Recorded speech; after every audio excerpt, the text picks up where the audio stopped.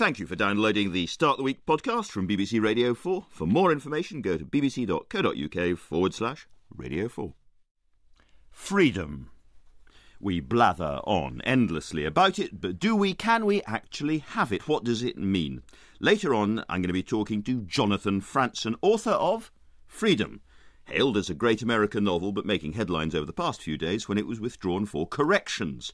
A non-final draft had been published by mistake, and since the novel which made Jonathan Franzen globally famous was The Corrections, the newspapers were agape. We'll find out more about that. But I really want to concentrate today on the idea of freedom. Sheila Stevenson's new play, Enlightenment, is about a couple trapped in time by the possible death of their son by Islamist terrorists. It's also a play about terrible liars.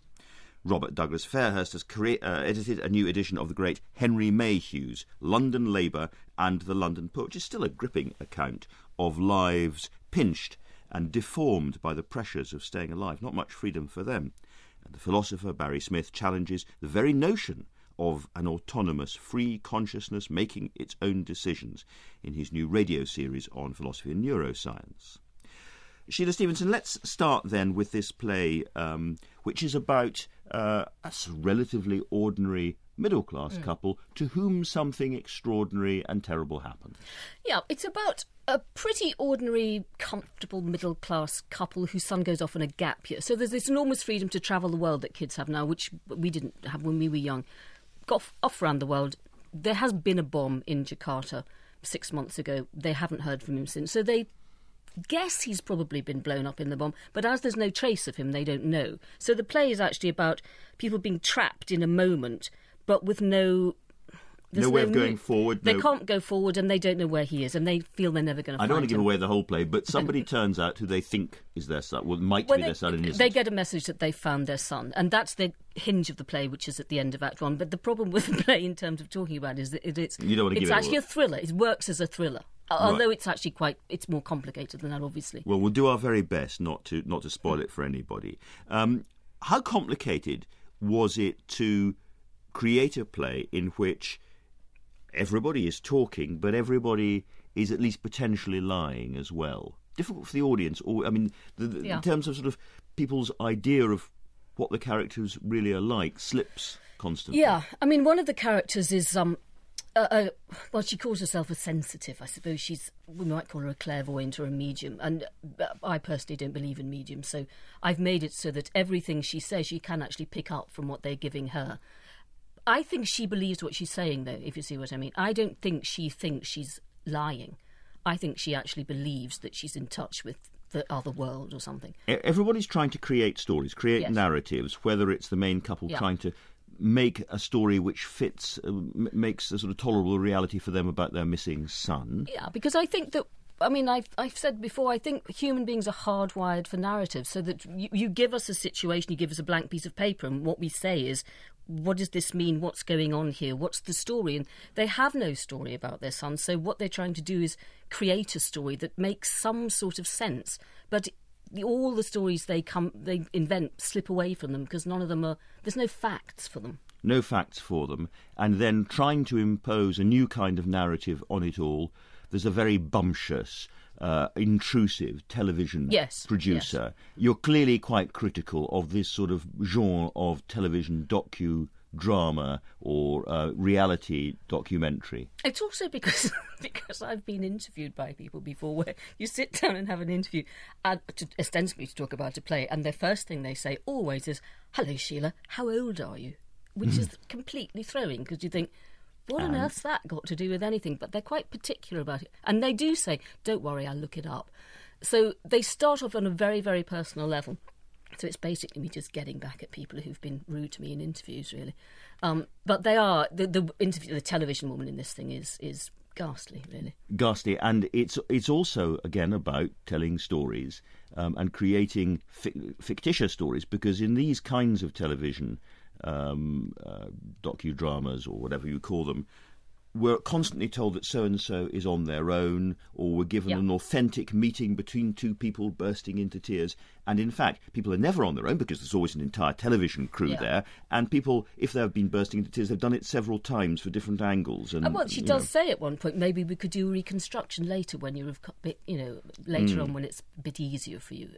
So she's I think that those people don't start off like that. I think the nature of the work they do makes them like that. Thinking about freedom and reading your play, I came to the conclusion that your notion was that while we may think we have freedom, we are all of us, most of the time, trapped in inside stories that we are constantly writing and over which we don't have control.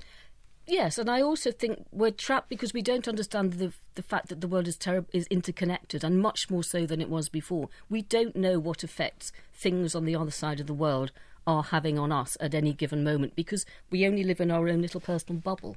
So what did the rest of us make of this? I was interested in that notion of the freedom of telling stories in the theatre as opposed to television. There's that wonderful opening image of the bouncing tennis balls, which gradually become more and more out of sync. It reminded me of that line in The Duchess of Malfi, "We are merely the stars' tennis balls struck and banded which way please them." But of course here it's not fate, it's physics, isn't it? It's those tiny ungovernable forces that make it impossible to know exactly what's going to happen. And I wondered, what about the theatre? Is that why you're attracted to these ideas in the theatre? Because the theatre always allows the same set of events to have a slightly different outcome. Yeah, but I think I'm just quite interested in science, really, because I don't really know anything about science, so it's a territory I'm interested in. But it is very interesting that sort of quantum mechanics and Heisenberg's uncertainty principle, and all of that have infected fiction, drama, storytelling, and are now as important to us as the old sort of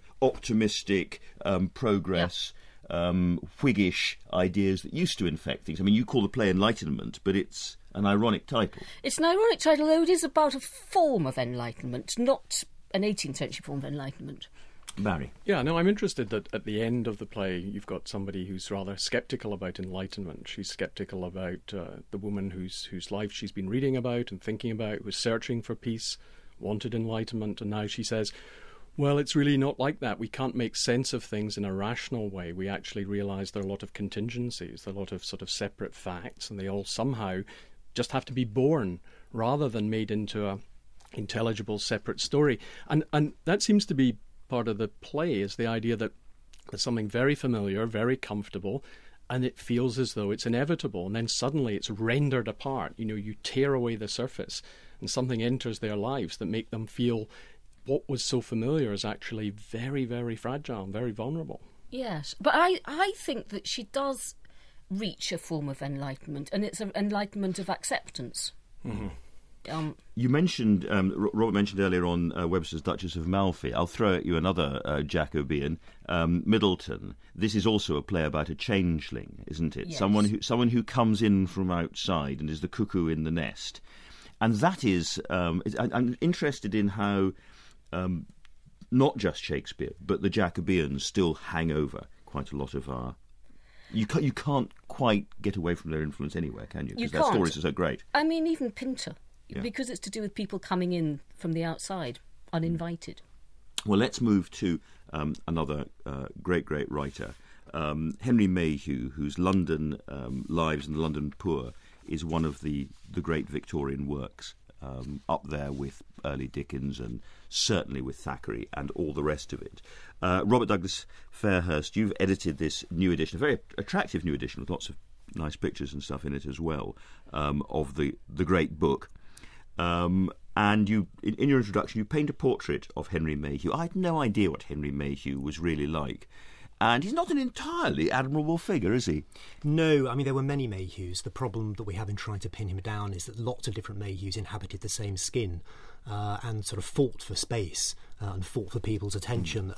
There was the establishment man, the sober man who wanted to divide the world up into nice, orderly categories. There was the maverick, the outsider, who took pleasure in those quirky little details, the eccentric, individuals. The problem we've got in trying to pin him down is that he couldn't quite do it himself. He spent most of the first half of his life flitting from one thing to the next, never really settling on anything. He was born in 1812, which we now associate with overtures. Most of his life was a series of overtures, a series of false starts that fizzled out. He started off being an editor, a journalist, a playwright, a novelist. He tried almost everything. He failed at almost everything. And it was only when he was asked to write a letter for the Morning Chronicle, a liberal campaigning newspaper, in 1849 that he found some kind of direction for himself. And what is wonderful about this is the immediacy and the sort of stench of the street with the ham sandwich sellers and the one-legged Italians and the vagrants and the rat catchers and the dog collar sellers and all the rest of it. But it struck me that Victorian London, a sort of pullulating, very, very unfair place with not much freedom for people who didn't have a lot of money, was nonetheless sort of varied and colourful in a way that London isn't anymore, or any great city isn't anymore, because there were simply more trades and more varieties of humanity. No, that's absolutely right. One of the oddities of the book is that, or the work as it evolved, as it mushroomed out of control, was that it reflected an economy in which people were trying to find some kind of niche for themselves. And that, of course, meant that they had to diversify, to specialise, to find something increasingly specific within an increasingly complex and... And what I was also struck by is the sort of arc of Henry Mayhew's life. So this work is wonderful, most of it at any rate, is wonderful early reportage, going out, actually... reporting what he sees and writing in a very, very vivid way. So you get the voices and smells of the streets, which is like early Dickens. And then later in his career, he has this Victorian urge to moralise and sentimentalise everything. Again, you think of Dickens a bit. And I don't wonder what there was that created that arc at that period, because you can look at Thackeray, you can look at Dickens, you can look at one of my great favourites is the newspaper man, George Augustus Sala, so like Henry Mayhew, and again ends up as a sort of pompous moraliser. What was it about Victorian life that turned them all bad? It's a good question. I mean, he starts off with London Labour and the London Poor writing something close to a huge Victorian novel without a plot. It's full of characters and details, this extraordinary kaleidoscopic picture of ordinary life, but without any sense of any kind of organising drive, any purpose, any end in sight. The only thing that links it all together is Mayhew himself.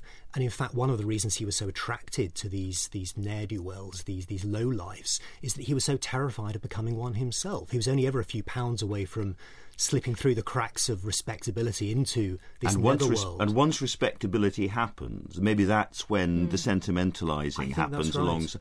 Sorry, I've just been slipped in there. The BBC, I should read this out. BBC would like to apologise to lovers of late Dickens novels for any suggestion that they are terrible or bad.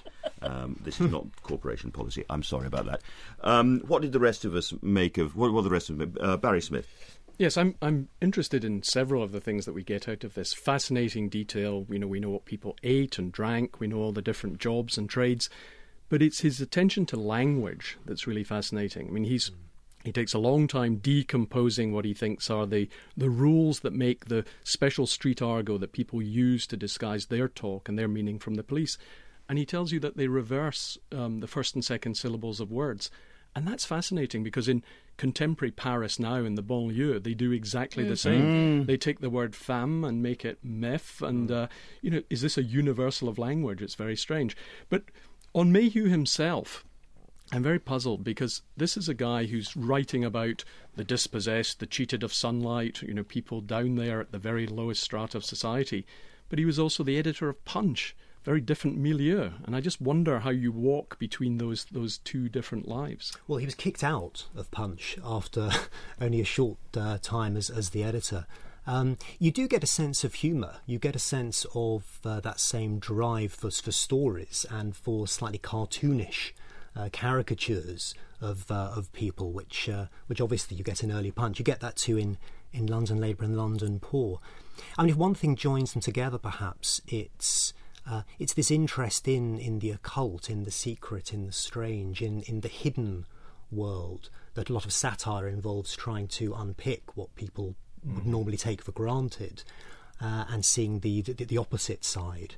Surface and below. Exactly. And when Gissing talks about the netherworld, and when Mayhew talks about the undiscovered country of the poor, they're talking about the same thing. It's not this world which is strange because it's so far away. It's strange precisely because it is so close to us. It's just that it's been beneath our notice. Sheila Stevenson. I think what I found extraordinary about it was that he all this exposure to the poor in London, and it was extraordinary, the deprivation, absolutely extraordinary, but it had no effect on his social conscience whatsoever. If someone was doing this now, it would be not a very good documentary, because it would be quite short and it wouldn't be as wonderful as this. But it would be with the purpose of saying, this is dreadful and something must be done. That is interesting. He has no answer to any of this. He is simply an eye roving around and telling you stories. I mean, it's completely different from Booth doing his great survey of the London poor, or Rowntree doing his book on poverty, or indeed Karl Marx and Engels. I mean, bad or good, they've all got solutions of one kind or another. He doesn't, and he doesn't seem to be interested. He's a lot more like Boz than he is like Booth. He's much more interested in being this roving consciousness. And you're right, he's not a theorist like Engels, he's not a reformer like Booth. But if we talk about the building of the welfare state, he's part of the foundations. He's a necessary. Yes. He raises money, but he also raises consciousness. He raises awareness. He's not a theorist, but he's almost an ontologist, a sort of metaphysician of social strata, because he's got these categories and he believes that they're exclusive and exhaustive, and he's very careful about dividing everybody up into their role, into their strata. He reminds me a little bit of New Society back in the 1970s, if anyone remembers that magazine, when they used to go out and they used to have lots and lots of straight reporting. I mean, there was the sort of politics on one side, but there was the straight reporting. And it was also a London which was just drunk on words, wasn't it? I mean, almost like, we're talking about the Elizabethans and Jacobeans, in the same way, this is a society drunk on print. Well, the categories which you're talking about are extraordinary, because the more he tries to divide the world up, the more it starts to slip away from his control. It's like a jigsaw puzzle with an infinite number of pieces, but there's no picture. There's no picture that emerges, which means that every time he tries to divide people up into those that can work, those that cannot work, those that will not work, his eye is instantly drawn, first of all, to those who slip between the cracks, and secondly, to those picturesque individuals like the man who's terrified that he won't be able to join the army because he's going bald, who are not part of a statistically significant but are just much more interesting. But are much more fun and much more interesting. Yes. Counterexamples, always looking for the counterexample. Absolutely. Well, this takes us very, very neatly on to Barry Smith's wonderful series on neuroscience and philosophy, which is going out on the World Service, actually. The World Service, yes. World Service. Educating the world in these matters. And I suppose the first place, we were talking about things slipping away from us, and the underlying theme of the series seems to me to be that our very notions of self and autonomy and consciousness slip away when you start to investigate them with the insight of the latest breakthroughs in neuroscience. And in making this series, you spend quite a lot of time looking at brain damage of one kind or another. Just start by explaining to us why, for a philosopher, brain damage and brain problems are so interesting. I think they're interesting because you think as a philosopher, and lots of philosophers certainly have said this, that the starting point is our own experience. This is the thing we know best. We know ourselves best. We might wonder whether our picture of the world is right, but the contents of our own mind, Descartes thought, were so well lit, so well kind of documented to us that there were no shadows in which anything escaped our notice. We saw everything. And the one thing, Descartes said, that you can rely on is your thought and your experience, exactly what's in your mind. And of course, this turns out to be largely false. I mean, we are as mistaken about our own experience as our experience sometimes gives us mistakes about the world around us. And it's neuroscience, and it's often looking at patients with neurological damage that brings this to light, because we realize that something that looks simple, familiar, very easy to comprehend is in fact composite. It's got a number of different parts, and it's sustained by different neurological systems that have to cooperate to produce a single feeling of an integrated experience. If any one of those goes wrong, the experience is radically different. So there isn't autonomous taste that's different from sight and different from smell and up to a point even from hearing? No, taste is a really good case. In fact, that's what got me into this as a philosopher, because we think of taste as what we get from the sensations on the tongue. In fact, it's nothing like that. Taste is always an amalgam of taste, touch and smell. Probably you're using sight and hearing as well to give you the sense of what you're enjoying. I mean, most people who lose their sense of smell report to the doctor they've lost their taste. And when they're examined, they have salt, sweet, sour, bitter. So you say to them, look, you haven't lost your taste. And they say, yeah, but that's all I get. That shows you that about 80% of everything else is smell. Now, that means that our own experience as we examine it doesn't give us clues as to how it works, where it comes from, and what it's based on.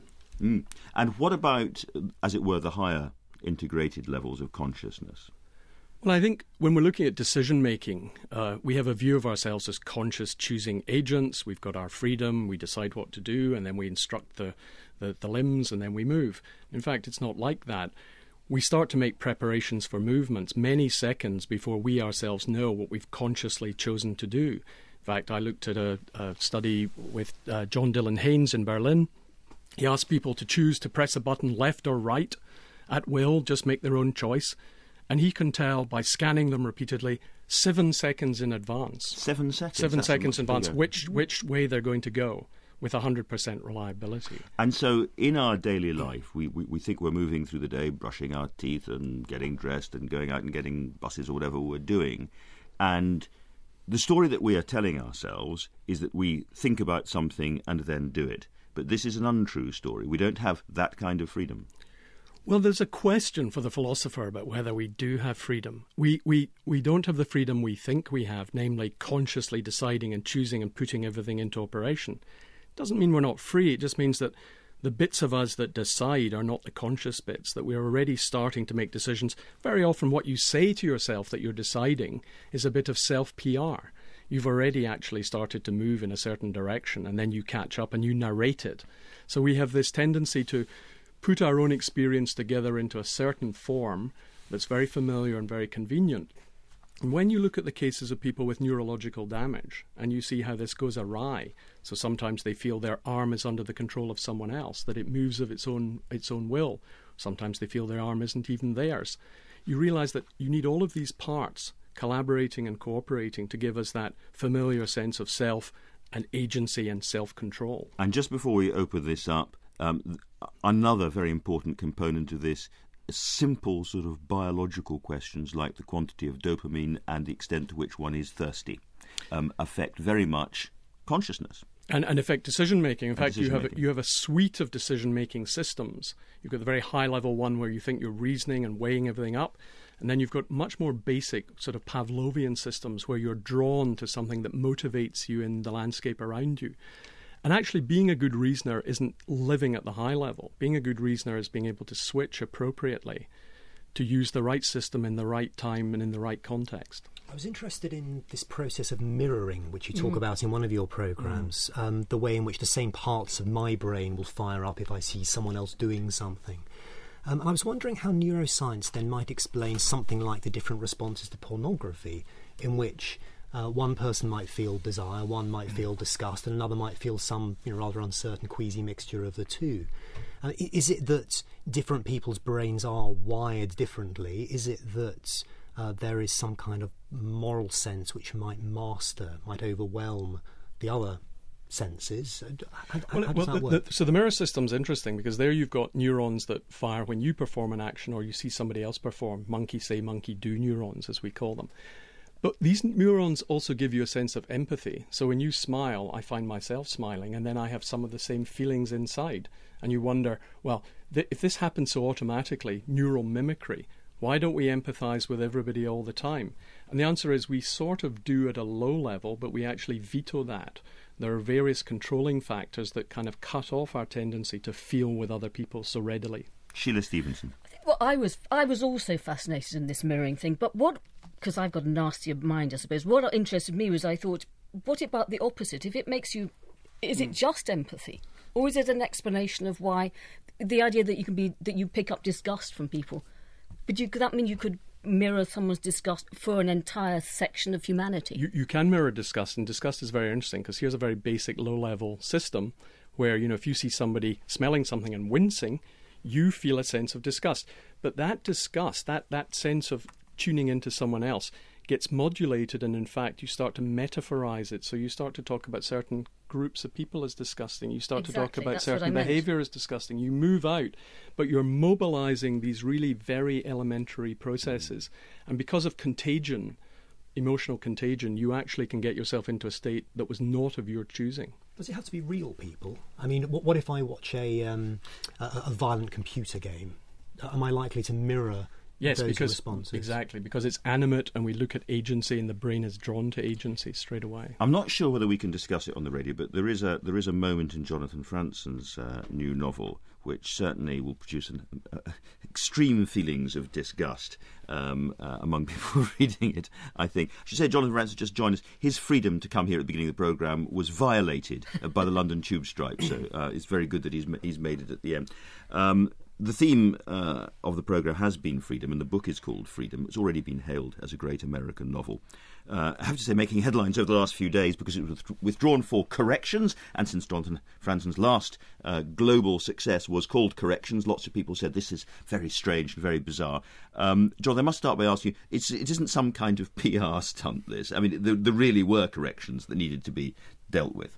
No PR stunt, and apparently not a PR stunt that caused my car not to materialize this morning either. Highlighting the London tube strike. No. Everyone is tearing their hair at the publisher. And I've read the book. We've all read the book, but have we? How much have we read the wrong book, as it were? What was read was what all the editors and book reviewers got. So it's not really deeply different. But I made maybe 250 changes that were important to me. And that's quite a lot of changes. Important enough to prompt a total recall. You've called this book Freedom, and it's the story of an American family, rather like Sheila Stevenson's play. An on the surface, relatively normal Midwestern family whose lives unravel in all sorts of ways. And we won't go through the story because it spoils it for people who are going to read it later on. But suffice it to say that it seems to me to be a book in which people are constantly creating their own narratives, writing their own stories, as it were, in their heads, and indeed in the central case of the book, writing her own narrative as part of psychotherapy.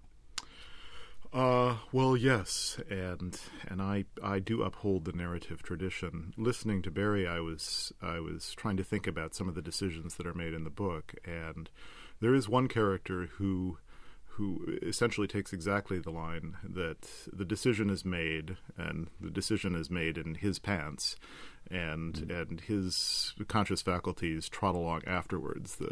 He describes one part of himself knowing long before the rest of him does what he's going to do. At the same time, you do have other characters who are inhabiting. He's the rocker, and he would think that. There are other characters who are inhabiting a much more complicated moral world, and there the decisions are stretching over years, and that's when you get into the strength of narrative and, to my mind, the weakness of neuroscience in helping explain us to ourselves. Well, you have as often in a novel, one of the most interesting and complicated characters is somebody, Walter, who wants to be good, who thinks of himself as a good man with very strong environmental and liberal principles. And one is constantly questioning throughout this novel because in some respects he is sort of physically rather a weak man, or he's certainly not as impressive as his friend the rocker. And one wonders the extent to which people use an idea of themselves as the good person, the thinker, the intellectual, to compensate for other problems they've got. Well, he's not a completely unattractive man. I think he's a nice person because people who grow up in the Midwest in a certain kind of family have niceness inculcated into them. But like a lot of Americans on both the left and the right in the last decade, he becomes extremely angry And at one point he is in fact liberated to try to do something about the things that make him angry. He's given essentially $100 million by a very rich man to try to fix these things he's previously only been able to get angry about. It's an environmental project him, yes. in West Virginia. Yes, kind of place I know. And you mention anger because that's another interesting theme. And it's a big issue in American politics, and at certain times it washes over here as well. The sheer quantity of only vaguely directed anger seems to be sluicing around the American political and media world, probably accelerated by the internet and new technology. I don't know. But everybody seems to be so angry all of the time, and I wonder why you think that is. Well, there are complicated reasons, but certainly one of the theories that crops up in my book is that people who come over to a land to be free and encounter these absolute limits to their freedom. We have no more Wild West, and we also no longer have the hegemonic position in the same way we did 50 years ago. And you've been promised all your life, you can do whatever you want. You're free to invent yourself in whatever ways you like, and you come up against the limits, and everybody gets very angry, particularly on the right, because there's a sort of, don't touch me, let me carry my gun, let me drive at high speeds on the wide open roads. And the roads aren't wide open anymore because the country's clogging up with people and in an ever-deepening economic crisis. You clearly have great ambitions for the novel as a form, and one of the things that we expect from a big novel is that it raises some uncomfortable big issues that aren't sufficiently discussed elsewhere. And in this case, I suppose we're talking about overpopulation as being central to the environmental problems. Something that no politician will ever talk about. You're absolutely right about that. It said in the novel, it's something that, apart from the extreme deep greens, any mainstream politician keeps a million miles away from. And yet, even in this book, the characters discussing it are hugely sort of morally challenged as they do so. Were you consciously thinking this is actually something we ought to be talking about as a society, and I would like to use the novel as one way of launching it into public discourse? Novels are a machine for me for taking people I find lovable and putting them in the most uncomfortable possible situations. And I do that in their emotional lives, but also I have an interest in taking issues that really are intractable but central, such as the limits to growth, something that no politician except on the far fringes is able to deal with, no economic theory is able to deal with. And so, yes, certainly overpopulation is as intractable a problem and as untouchable a problem as there is, and that was part of the program to drive my characters to dramatic heights. Yes, it reminded me a bit of Wendell Berry. I don't know if you're the great American economist and tobacco farmer and Kentucky writer who deals with this in very similar circumstances to West Virginia. Anyway, what did the rest of us make of this, Barry?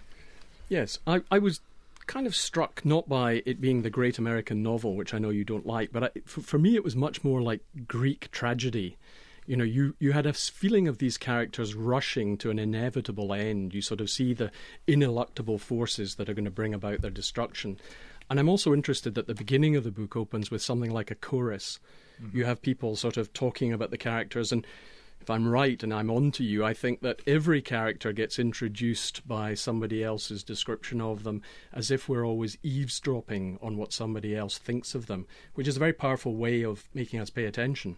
So there's a sort of Greek drive here, and of course, just as the Greeks did, they take inevitable events and then try to make them sensible to the general populace, not because they give an explanation, but they just sort of dramatize it and say, look, this is how things are. Yeah, you want an experience, right? And that's and the novel is not a soapbox. It's a way to provide an experience. It's a way primarily for the writer to have an experience, to figure out how to write it, and then equally primarily, but next in time, for readers perhaps to share that experience. Mm-hmm. Robert. going back to freedom, I was interested in the way that the title seems to hang over the novel, like a promise or like a threat, and sometimes a bit like a curse, and the way in which that term is tugged this way and that by different characters and different situations, so it becomes increasingly unclear whether it's a question of freedom from something or freedom to do something. And it struck me that there's that moment towards the end of the novel when Walter talks about the internet and cable TV and says there's no communal agreement, there's just a trillion little bits of distracting noise. We can never sit down and have any kind of sustained conversation. And I wonder whether you thought that's what the novel was for. The case for the novel. Exactly, yeah. That's what this novel is for, especially. It is. It reflects a staying conversation, and it invites that kind of conversation as well. I would be hard pressed to disagree with that wonderful reading. Yeah, absolutely. It's we are trying to fashion these large narratives in which you can take some sort of haven from that daily noise for however long it takes to read it, and to have to be restored to the sense that there is the possibility of meaning in a world that seems increasingly resistant to anything more than momentary flickers of meaning. Well, except that there is a great thirst for this sort of thing. I mean, you look at... Apparently, yes, and it's been incredibly heartening. I was not looking forward to the U.S. tour, and I came off it feeling perversely almost optimistic about, based precisely on the evident hunger for a certain kind of sustaining narrative. Sheila? I think what I found interesting about the whole idea of this as being the great American novel, because I completely agree that it's a distraction for a writer, but it's a huge inhibition for a reader. And you've no freedom as a reader. You pick up a paper and it says the great American novel, and it means that you read it in a very difficult way because your brain is completely split between wanting to enter into this narrative and the other bit of your brain thinking, crikey, I'm not. Is there a theme here? Have I got the wrong theme? And it's a terrible thing to do to readers, as much as it is to do to writers, I think. No, I couldn't agree with you more. It's. I'm at pains to I really have at several points in front of audiences just shouted out literally, it's just a novel. It's just a novel. But you can't get it out of your head once it's there. You know? The title. What I suppose, if you take the great out, what a lot of well-made American novels do, which you don't find so often, I think, in British novels or continental novels, is they have an intense sense of physicality. We were talking about Henry Mayhew's life, London Labour and the London Poor earlier on, which is a very, it's a book of smells and tastes and clinks and chinks and physical stuff.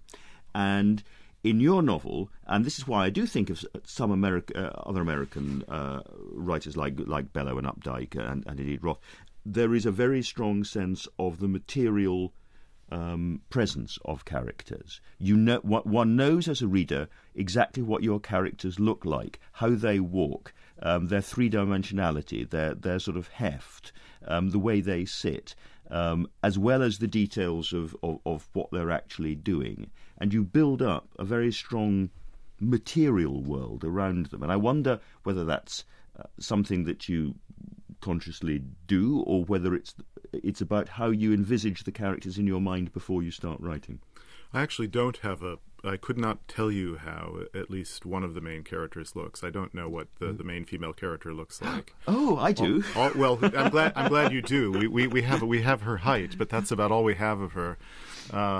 But to me, it really goes back to wanting, before I even start writing, to feel that I love the characters, and that the book is primarily character driven rather than idea driven. It's there's a certain kind of intimacy, and I don't know if that's particularly American. You certainly find it in the Russians as well. Yes. And who knows why that is? It could be when you have sort of empire-sized states at some remove from the rest of the world. With your character Walter, the good character, I was very strongly reminded of Pierre Betzukov in War and Peace. Actually, I thought again you have this business of the fascinating, compromised man who's trying to be good.